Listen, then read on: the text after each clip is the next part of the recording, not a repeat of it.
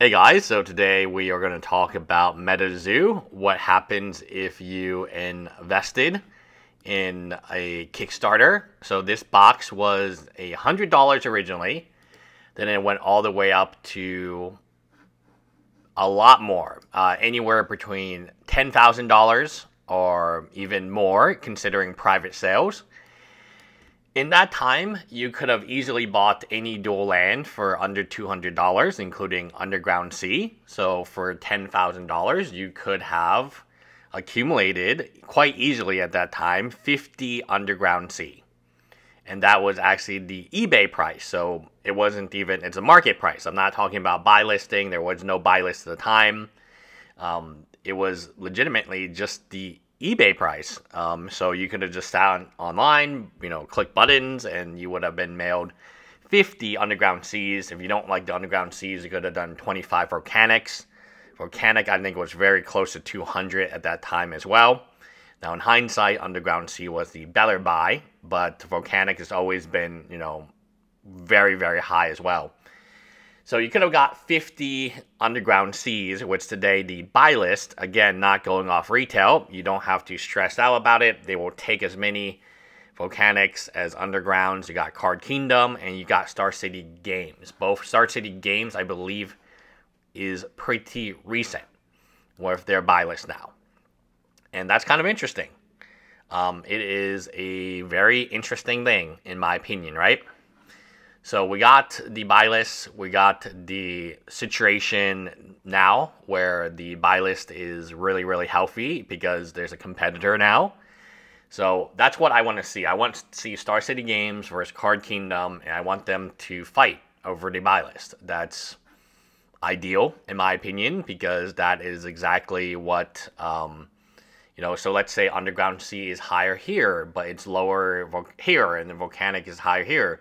Volcanic is a very good example. Card Kingdom has a 480 buy list right now, while the other Star City Games has it at a whopping 550 or 500-ish, over 500. So you can actually see that there is a difference in the buy list from the various stores. And the more stores that you have available, the more with buy lists that are legitimate stores, the more likely you can get a higher price on things. So I think overall it's a pretty strong market for these cards, and Commander EDH, I guess competitive Commander, I've never even heard of that concept. Maybe in the very beginning there was like French Commander. I think that was like 1v1, which isn't really that fun. But yeah, apparently it's, they're getting prize support from Wizards of the Coast directly. And as you can see, more of these Fallout and these other things, I mean, it does look like they're getting push. And they are pushing everything towards Commander. And if that is the case, then yeah, dual lands, because they are essential to competitive Commander. Every Commander deck needs them, will go up in price, right? That's a really obvious statement to make. So had you invested $10,000 in Metazoo, your take home after you sell one of these items or free shipping, maybe 500. So you lost 95% if I'm being generous, right?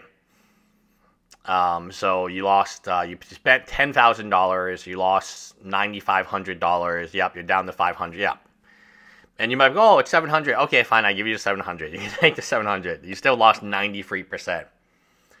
If you had invested in dual lands like I did, specifically the Underground Sea, I'm using that as an example, but all the dual lands are up. All the dual lands are like astronomically high now.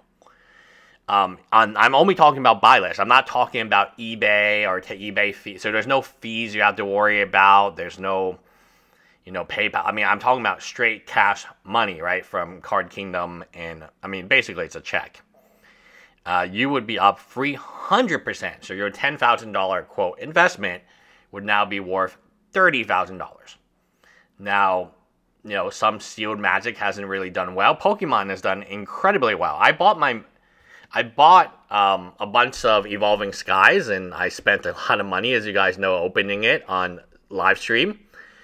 And I got my Moonbryon. At the time, my Moonbryon was only, I think it was only like $300, $400. And now, now it's a lot more money, right? Yeah, it is a lot more money, right?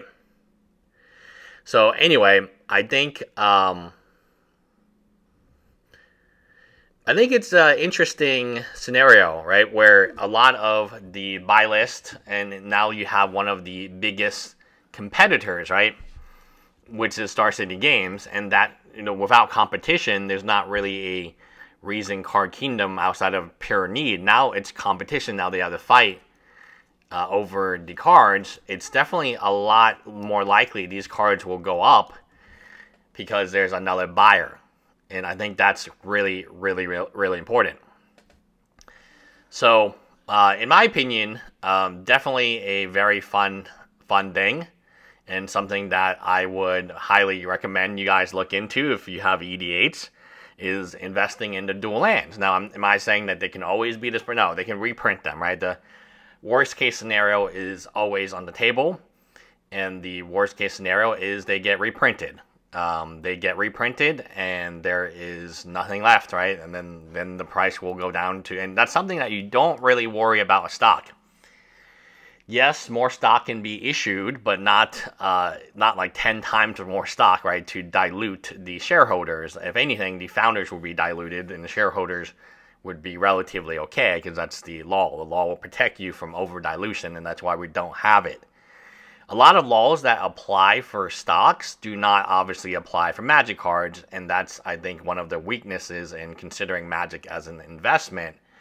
Well, yeah, and the same thing with Metazoo. They can always reprint the Kickstarter box. There's nothing preventing them legally from doing that, and honestly, at this point in stage, just throw the kitchen sink at everything and just hope it works, right?